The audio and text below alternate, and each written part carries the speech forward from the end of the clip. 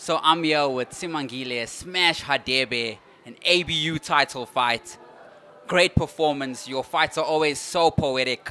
How are you feeling right now? I'm very happy. I'm excited. I'm overwhelmed. Yeah, I don't know what to say. I'm out of words actually. So it's the co-main event, and winning the ABU title. Like, how does that feel? Like, just explain the thoughts that are going through your mind right now, as best as you can. You know, it's scary when you're going up. You know, it's scary because you meet tougher and tougher opponents. It's not getting easier. So it's scary and I'm excited at the same time. I'm ready for the top. I'm actually ready, and I'm hoping nothing but the best. Nothing but the best. As long as I've got the right team with me, I believe I'll go all the way. So this is your first time on ESPN Africa. How's it been? It feels great.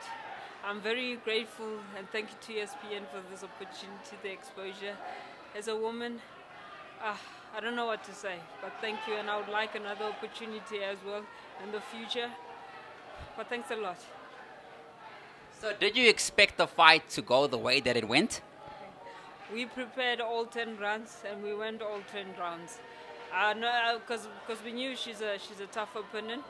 She went all the way. You know, I know she got an injured eye in the early rounds. That shows the heart of boxing from Halima. I'm actually grateful for that, and she's a tough boxer. I would have done the same, kept all the way. I kept on going up until the last round. So to me, credits to her, credits to her. So you've got such great stamina, you know, with your boxing. What was your game plan going into the fight? You know, like I said, all hard work, and obviously the stamina's got to be there.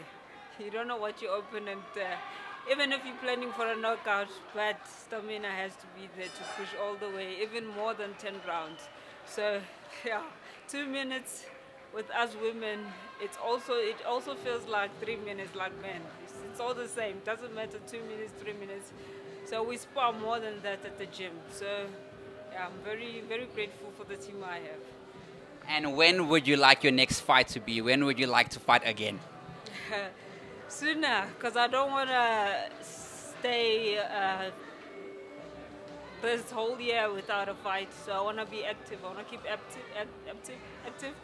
And yeah, as soon as I've done my rest, but I'll rest while I train. So yeah, I'm hoping for in a couple of months. Yeah.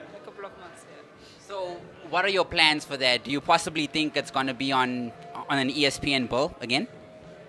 You know, it will depend. My manager knows best. She's the one who's doing the communication and also coach.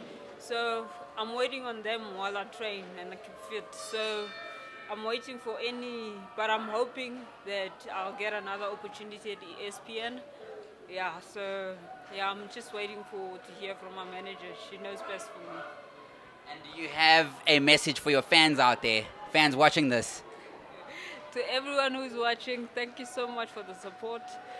Thank you to ESPN, to all my sponsors, RDG, then Dr. Braugia, and Human Nutrition. Thank you to all my team, because they also support me. My manager, Colleen McAusland, Coach Antonel.